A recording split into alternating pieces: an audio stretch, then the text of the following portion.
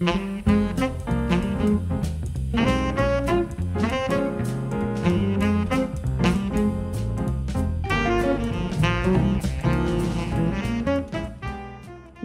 to the Innovative Hotelier, brought to you by Hotels Magazine. I'm your host, Robin Trimingham.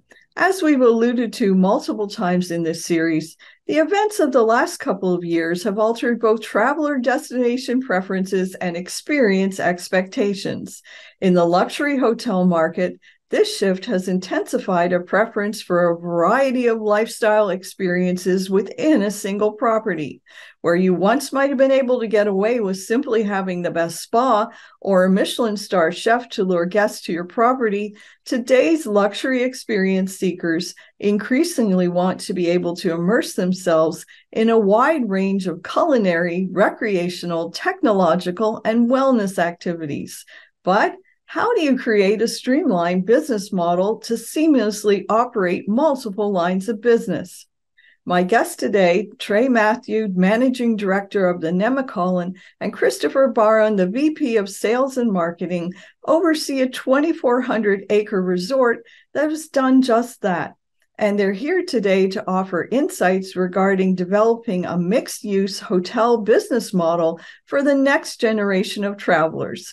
Join me now for my conversation with Trey and Chris. FOH is a global food service and hospitality company that manufactures smart, commercial-grade solutions. Headquartered in Miami, the company designs and manufactures all their restaurant and hotel products. They have showrooms and distribution centers located throughout the globe, and their products are always in stock and ready to ship from any of their distribution centers worldwide.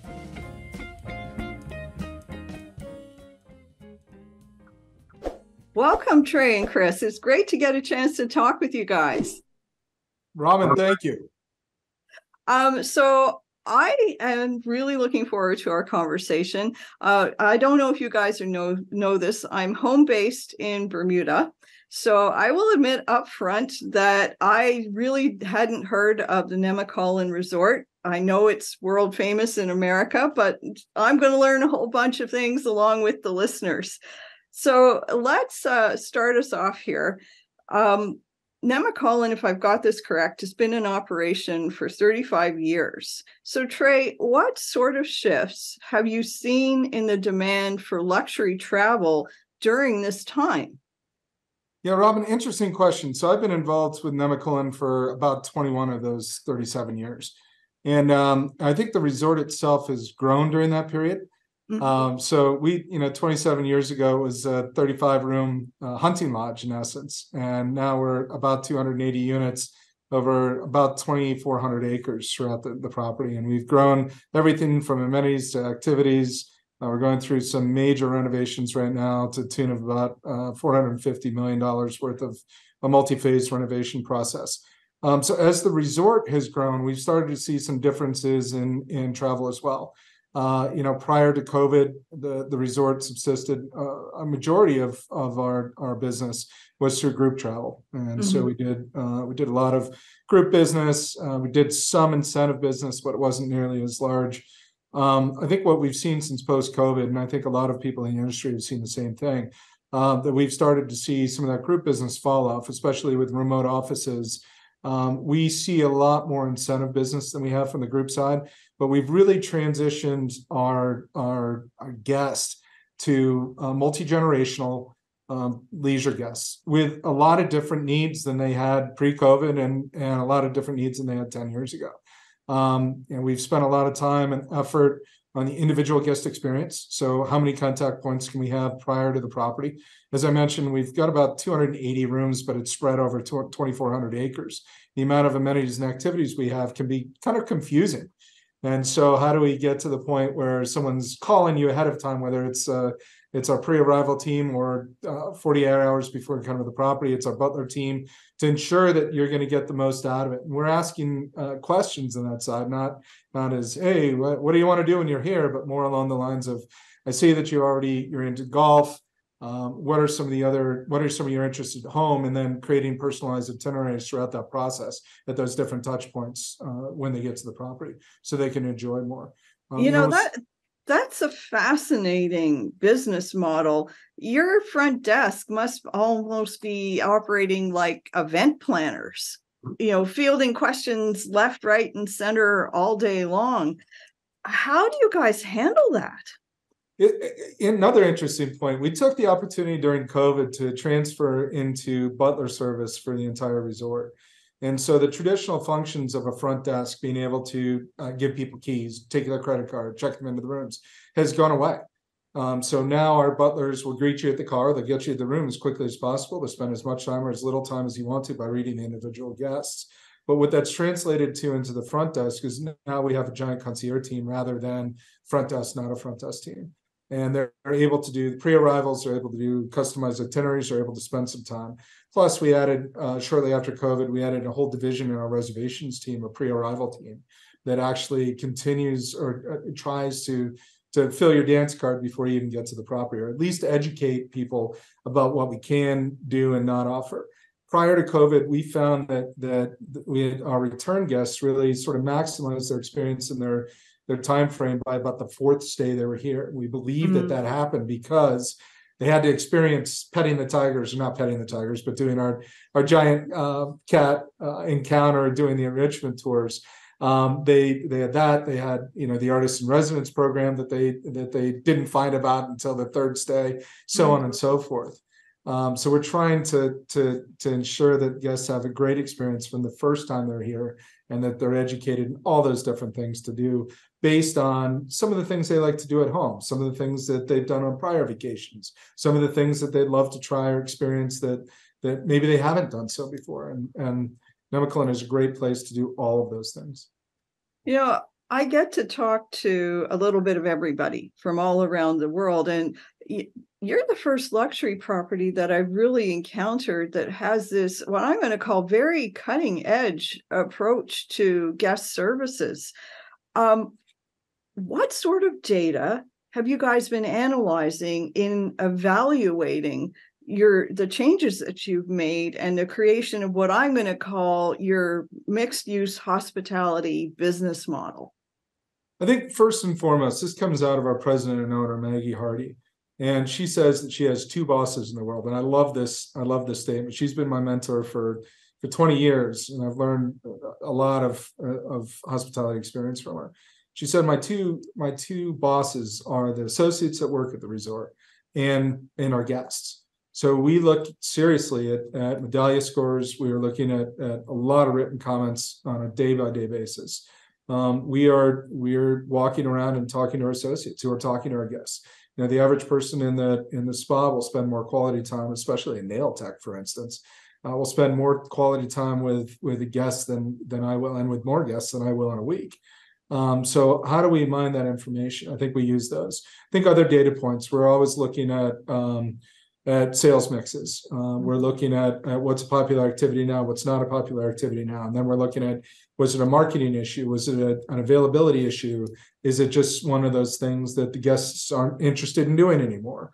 We look at, obviously, ADR. We look at RevPAR. We use Smith Travel Research Star reports for a couple of different competitive sets, both regional and then national on those sides.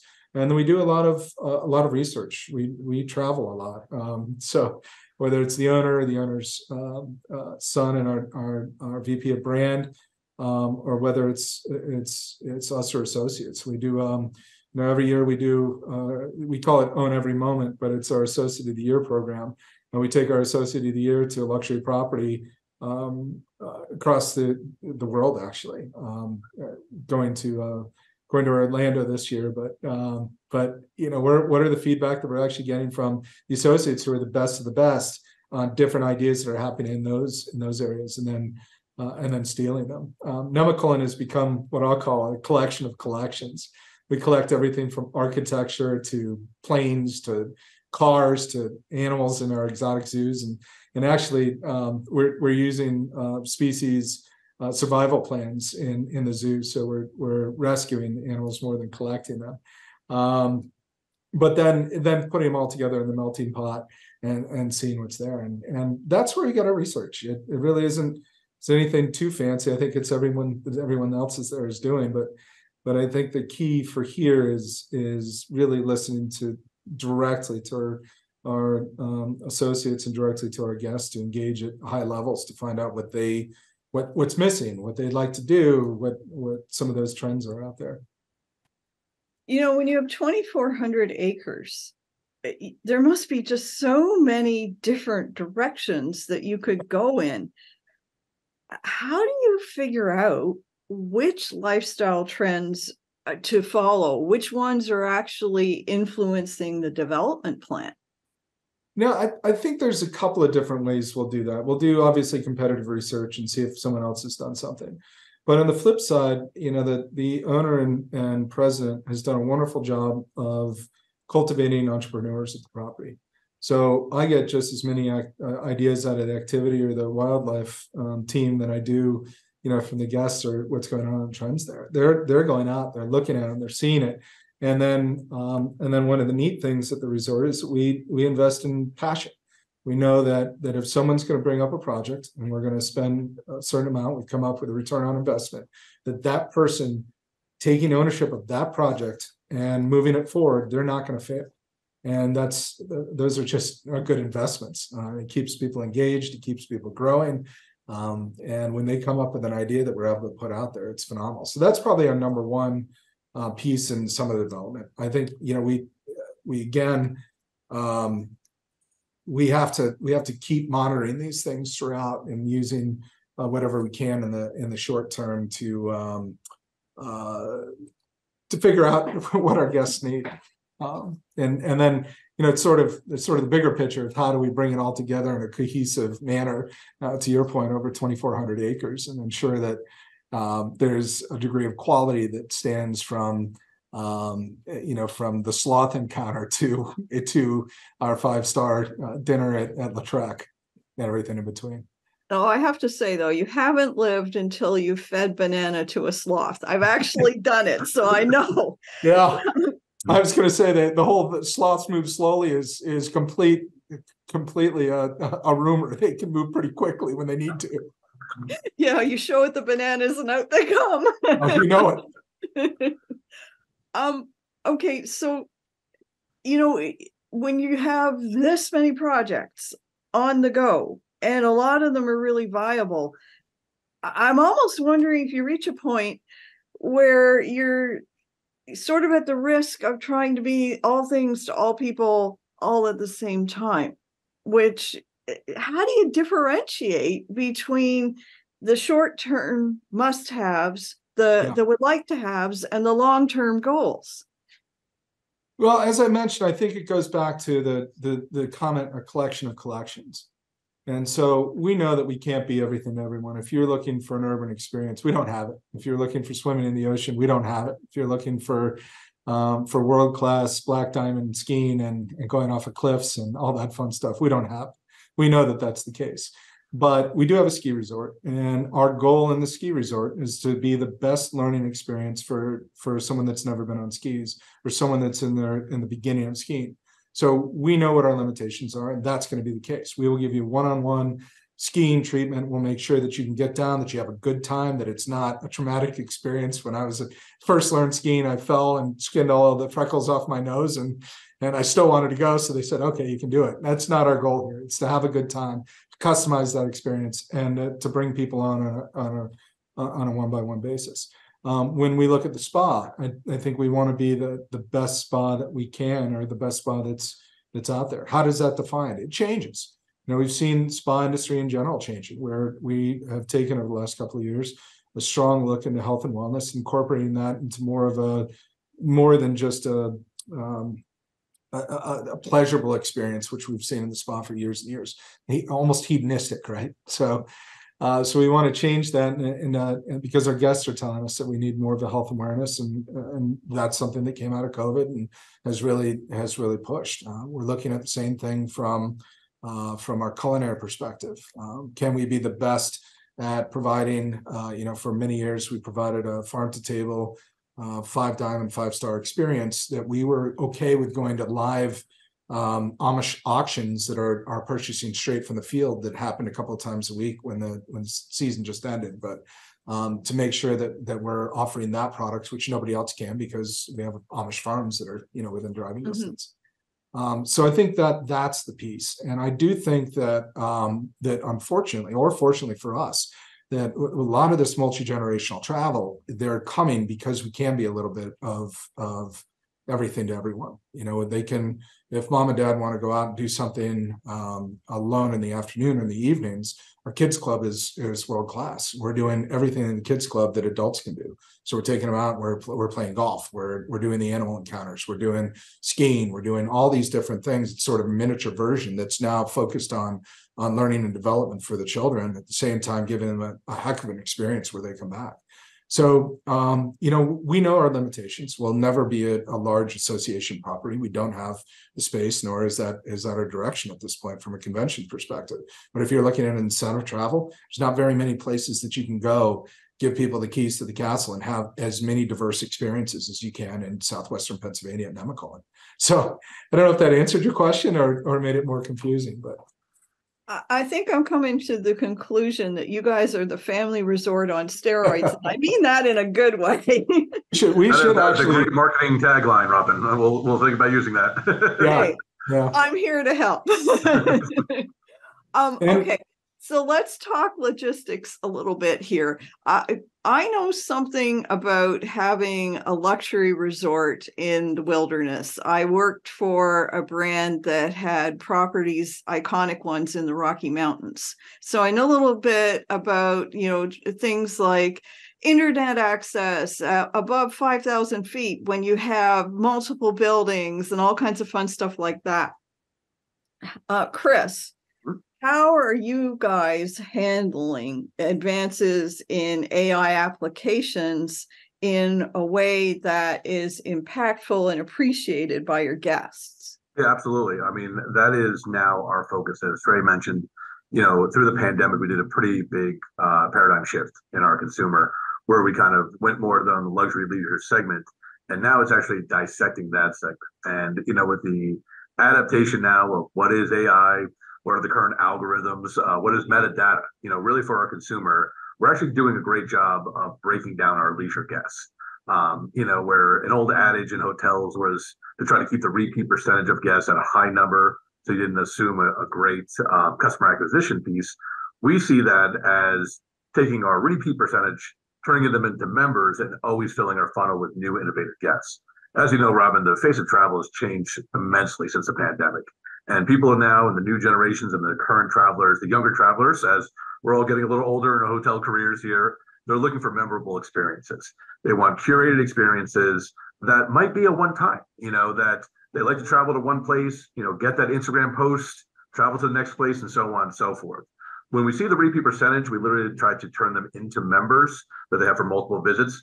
But we're always looking at that, the innovation of AI and really kind of using our marketing skills in a sense of, those targeted ads, what you're looking after, whether it's luxury goods, arts, outdoor activities. We really work well in our space for advertising to kind of get to the consumer that is our new target audience.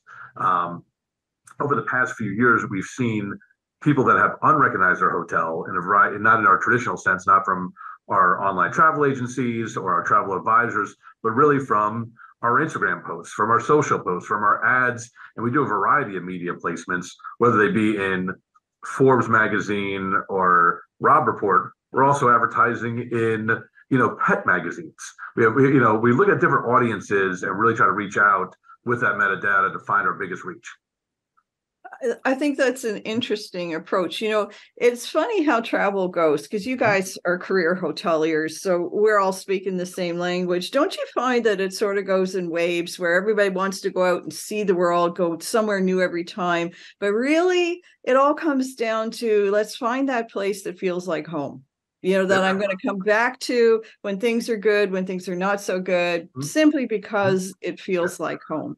We always have an adage here, and me and Trey are in Unisys, the best, even as a simpler thing, it's hospitality, right? But it boils down to always the best meal you ever had on earth, right? We always do that as a topic conversation where we're entertaining guests, and the best restaurant, the best memory you ever feel is number one, when you're actually in the hands of the front of the house, of the waiter or the chef, right? When the chef says, I'm going to take care of you, you're in my hands, you breathe a sigh of relief. And that's what we're really trying to do with this butler program that now experiences on all of our keys. You're in the hands of our associates. Our associates are familiar. As Trey alluded to earlier, our owner has a huge commitment for everyone on our staff, our associates, to go through every experience on property. So they are that front of the house. They are that real memory curator, as we call them. They're going to create a memory for you and say, Robin, it's raining today, so we moved your fishing trip to tomorrow, but I know you're into spa because you requested some information, and then we get our sneaky marketing. We know you spent time on the spa page, but didn't book anything. So again, we'll reintroduce that to you for an ask and really kind of curate your experience. And then the second best part of it is when you have that memorable experience at a restaurant and the waiter knows you and they know what you like and it feels at home. And that's that second level of repeat guests that we like to turn to. So for that first timer, we're trying to create the perfect itinerary for their memories.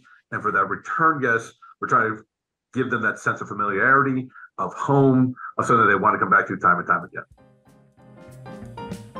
Established in 2002, FOH is a woman-owned global food service and hospitality company that manufactures smart, savvy, commercial-grade products, including plateware, drinkware, flatware, hotel amenities, and more. Driven by innovation, FOH is dedicated to delivering that wow experience that restaurants and hotels crave, all while maintaining a competitive price. All products are fully customizable, and many are also created using sustainable, eco-friendly materials such as straws and plates made from biodegradable paper and wood and PBA-free drinkware. FOH has two established brands: Front of the House, focused on tabletop and buffet solutions, and Room 360, which offers hotel products. Check out their collections today at fohworldwide.com. It's great talking to you guys because you guys are actually living and making work the things that the rest of the industry is saying, oh, yeah, well, it would be nice if we could do that. And you guys are actually walking the walk. So, props to you for that. Yeah, actually, this has been an experience. Trey's background's in a variety of hotels in these regions. Both myself and Trey live on property, which was a first for me coming from more urban hotels in Las Vegas. It's actually such a great integration. Our ownership encourages us to spend more time there. I know you guys will speak a little bit later on about the projects that she's done on property to make it feel like more home for the associates. But having that connectivity to our hotel only allows for that much better service to our guests. Speaking of connectivity, one of the big new experience demands of travelers is state-of-the-art in-room entertainment. And how are you guys handling that in the middle of 2,400 acres? Yeah, absolutely. We have a very expensive IT team for sure. As Trey mentioned earlier, we're going through a ongoing massive, almost close to $500 million renovation. IT has been at the forefront and that connectivity from Wi-Fi and coverage. What is now the norm of that 5G coverage and the speed? We need to enhance. They really do want to feel, a home away from home.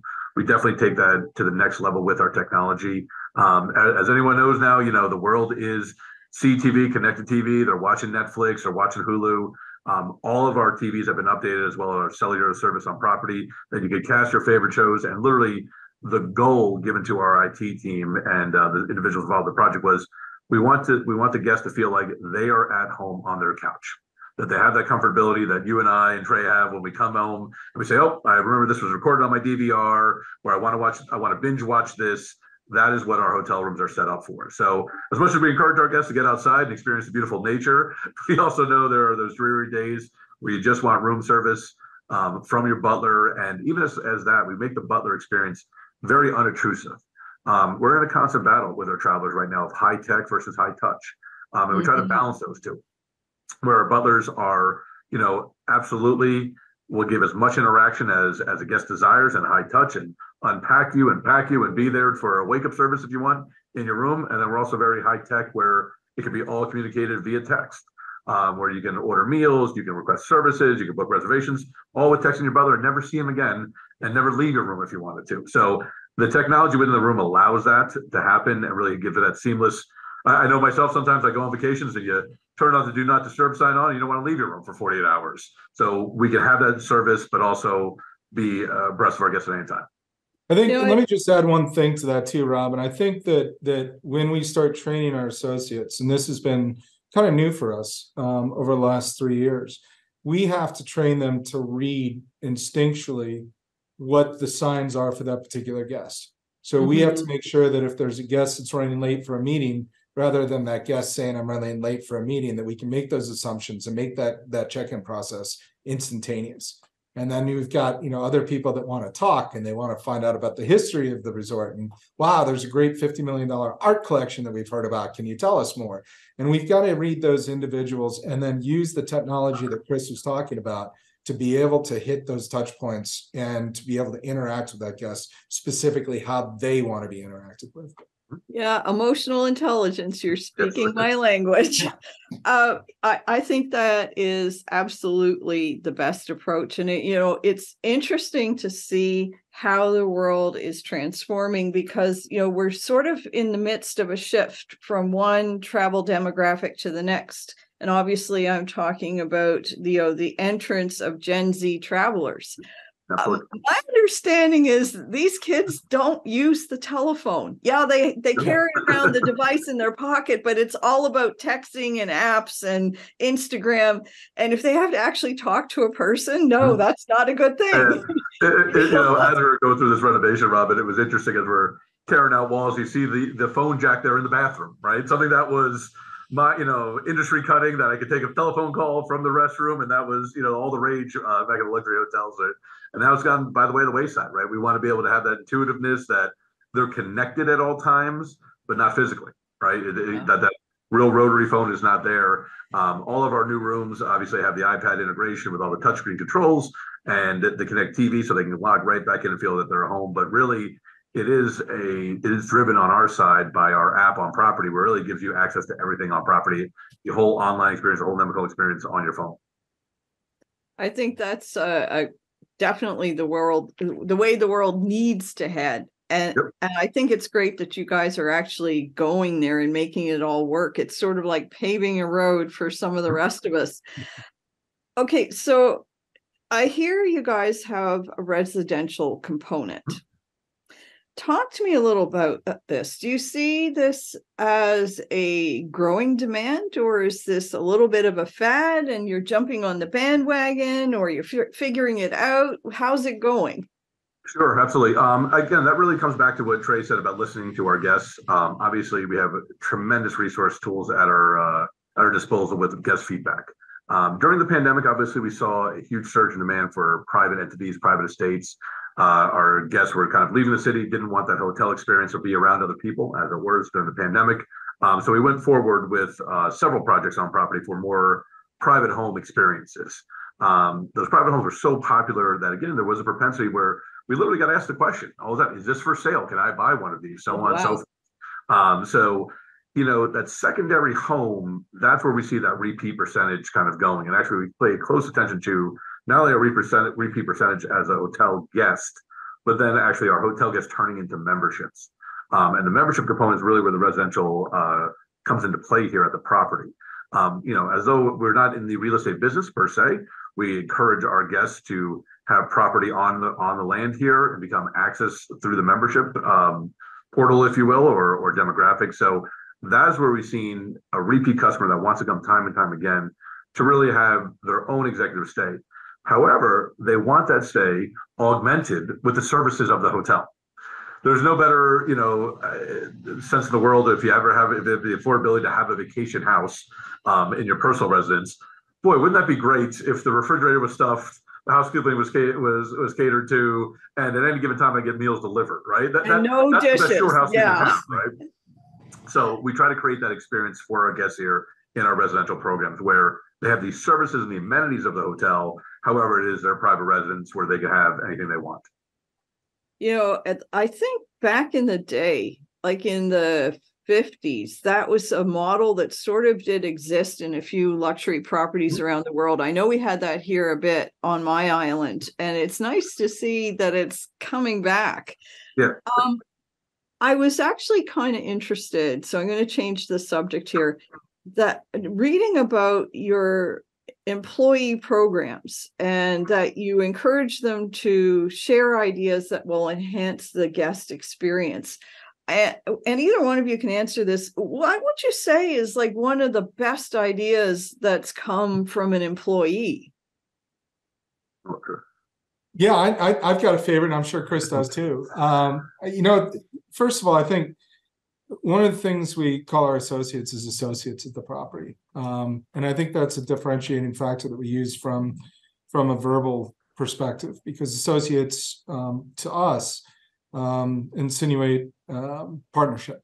Mm-hmm. And we want to partner with all of our associates out there. And I remember coming out of COVID. I came back in July of 2020, right in the middle of opening for COVID, and every day I'd walk through the different activities, amenities that we'd open, and every day the associates at the pool were, we got so many people, we don't know what to do. We don't know what to do at the pool. We've got all this, and so in November I sat down. Actually, it was in January. I sat down with president and owner. And she said, all right, what are we looking for next year? And I said, well, we need to do a lot more programming at the pool, yada, yada, yada. She said, well, what was the issue? I said, well, I was talking to the associates, they were talking to the guests, and we just didn't have enough room. So she said, well, let's build a pool. Okay. And quite literally the next morning, I got a phone call at 8:00 in the morning after we said, all right, let's build the pool. Did you find someone to design the pool yet? So, well, you've got a couple of different people. We'll have them out next week to have a view. And then when we started talking to food and beverage associates, when we started talking to the activity associates, we found a great location for that pool as part of our ski operations. And we had our director of activities at the time was from Lake Tahoe. And he had run this pool that was open up year round, and said, we should have it year round. So let's make sure we have enough heaters to pull it year round. And then, we had another couple of associates. We do a lot of entertainment, large entertainment here at the resort. So instead of buying rigging, the conference services people said, instead of renting tents and rigging, why don't we just build a stage? So we built a stage as part of it. And then we had, some of the folks from the kids club that chimed in and started saying, well, if we're going to do all this, wouldn't it be neat if we had a lazy river or something that you could stand up in? So we built a lazy river. And then food and beverage said, we need da da da da. And it really was this combined effort that by July 4th of that year, we had built a whole new pool complex, which dramatically changed the resort. And that was a good idea that someone listened to, and that we started just bringing more and more associates into to make it a better idea. And now it's changed the makeup, and it saved our bacon. On years when it's been a little too warm to blow snow, at least we have an opportunity for people to come and be in the hot tub and be in the pool. Yeah, I'll echo that from Trey's perspective. It's we definitely believe in servitude leadership here. As our owner and president always echoes to us, they are the subject matter experts, and you guys as leaderships have two always crucial goals. It's to remove obstacles and provide the tools, and it goes well beyond the archaic days of the suggestion box. There's always the proclivity to not put your name in there. They're gonna, I'm saying something bad against management. I don't want to offer ideas. So our owner and president encourages us and insists that we are out there talking to our associates. And that's where the best ideas come, because they are the subject matter experts. To Trey's point with the idea of what is now this multimedia, absolute juggernaut of amenity came from the genesis of one associate having that idea and talking with their leader. And by ways, and I'm always on the technology side, what is making your job easier? What are those tools that are, it can be simple as a location of a time clock, efficiency, so on and so forth. We really make a huge point to talk to our associates, because most likely, again, it's either one of two things. Either they want something easier for them to do their jobs, but more ultimately for better guest experience.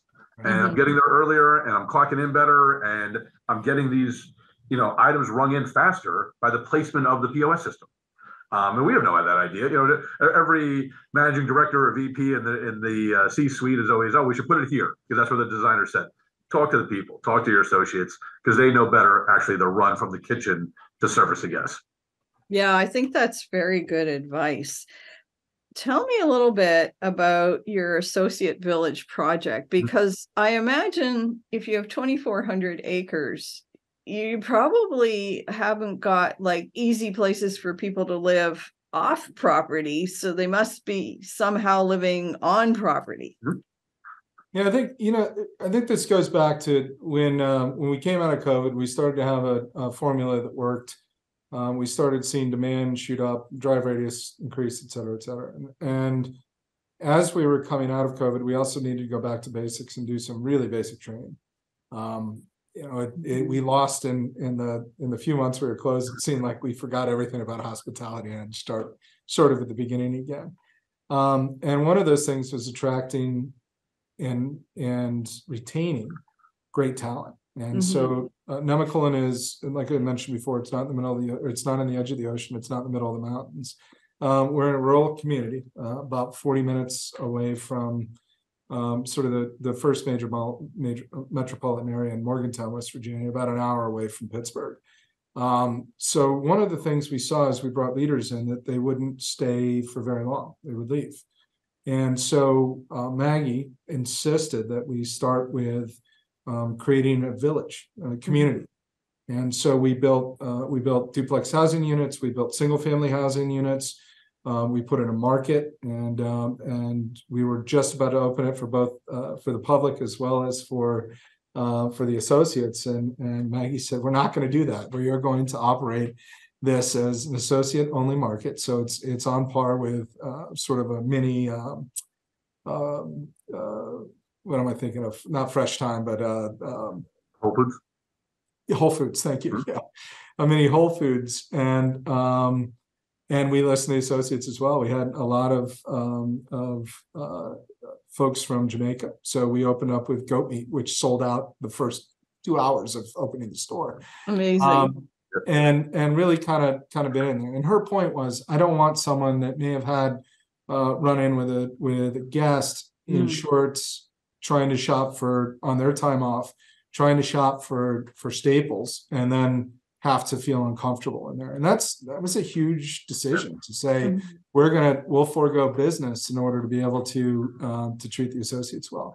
We also put in a workout facility with a yoga room. We have instructors that are fitness instructors just for associates. We have a pub and restaurant that's just for associates, and we're discounting all of these prices, not the resort prices, but we're competing with the local grocery store and the local bar down the corner.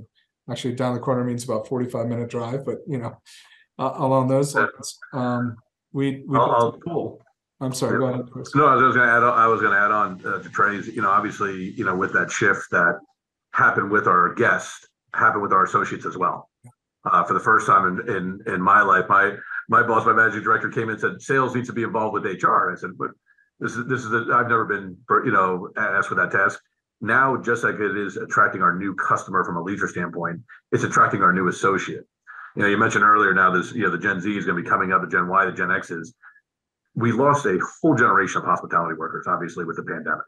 And, our owner and president saw this a couple steps ahead. She said, not only is it going to be the shift from your group now to this luxury leisure and curating experiences, but now your associates are going to want so much more than just a paycheck. They're going to want a community. They're going to want a sense where, we used to put something up, a job would be open, would be a short lead time of, 2 to 4 weeks. We kept seeing that longer lead time. So what offerings do we need to enhance? What offerings do we need to enhance for our associates to be happy here at work? And they weren't leaving their houses, right? Everyone was kind of staying hunkered down, staying in cities, moving out. And as Trey said, we're a little bit remote, but what can we provide for our associates that they're happy on a day-to-day basis? And the word that kept coming up and up again was community. They want to have this new generation of workers really want to be intertwined more than I think we've ever, in our generation, we would work and we'd come home and I don't want to see my coworkers and I want to be out. They actually all want to be together. What we're finding through our active talking is that they want that sense of community. They want the gym. We put in a pub, a bar on property for our associates that they can interact. And I got to be honest with you, Robin, the synergies that are unbelievable. They try to stay away from work talk and they try to enjoy their off times, but it always ends up being work talk, right? It always ends up, boy, I had this guest and we could do this. And that's what that's the genesis and the origin of all these great ideas, because they have that sense of community at the pub, and they come back and talk to their leaders and say, you know what, we were talking about this the other day. It'd be much easier if we did X, Y, and Z for our customers, and they're keeping ahead of our trends. So talk to me a little bit about what I'm going to call your culture in your associate village. I'm very familiar with another luxury brand that has a facility just like this. And one of the challenges they faced was, I'm going to call them line workers, not necessarily wanting to encounter their boss on a Friday night. How are you guys navigating that one? Yeah. I don't personally. I found it's the exact opposite. Okay. I come in on Friday night. That's good. Yeah, it's we have great conversations. I mean, there are absolutely people that don't want to and don't want to engage, and they want to have a good time. They don't want to be judged while they've had a couple of drinks or they're having laughs with their friends, and that's we understand that implicitly. But on the other hand, in the collaborative effort that we're trying to do with all our associates, we've done a lot of napkin planning in at the pub. Where someone comes up and says, "I've got this great idea. Do you have a few minutes to talk?" And we sit down literally with a bar napkin, and as we said before, and come up with some of those ideas. So I think, I think this goes back to the culture of the resort, and our management culture consists of three very specific things. The first one is listen and care for your associates. That's the first thing right off the bat. The second is work hard. So when you're at work, you're not spending a lot of time at the water cooler. You're being productive during those times. And I'm not saying that we need to work 100 hours a week, but we all know when we need to be busy and when we don't. And then the last thing, which I think is our core tenet, and this one really goes back to everything from the president down to everyone throughout the resort, is check your ego at the door. None of us have time for egos. We're moving so fast that I have no pride of authorship. I have no pride of ideas that come up. I'd love to celebrate the heck out of someone else doing that. And I think if you nurture those things, then some of the awkwardness that you had mentioned at prior areas tends to melt away a little bit. How approachable are you? How, that should be a barometer of our leadership too. If we have a leader that walks into the bar and everybody leaves, we got a problem. Yeah, definitely. I think that's an excellent point. We're just about out of time here, Trey, but I do want to ask you one more question. So what's your key piece of advice for all of the people who view this broadcast regarding blending multiple business models together to create this sustainable, multifaceted hospitality business model that you guys are making work? I think if I can point it down to one key, it's communication. And that communication, we've mentioned it throughout this time together, is listening, asking questions, and getting the stakeholders, whether they're guests, whether they're associates, whether they're developers, whether they're designers, all the stakeholders sort of on the same page, and then over communicating, and taking the time during those periods to ask probing questions. I am the last person. I am the dumbest person on our senior leadership team. Hire people that are smarter than you and let them do their jobs, and listen to the people and develop them and encourage through those communication development of the folks that are talking to the guests on a daily basis. Well, I think that's an excellent place to leave it. Chris and Trey, I want to thank you both so much for your time. It's been a pleasure to meet you. You've been watching The Innovative Hotelier. Join us again soon for up-to-the-minute insights and information specifically for the hotel and hospitality industry.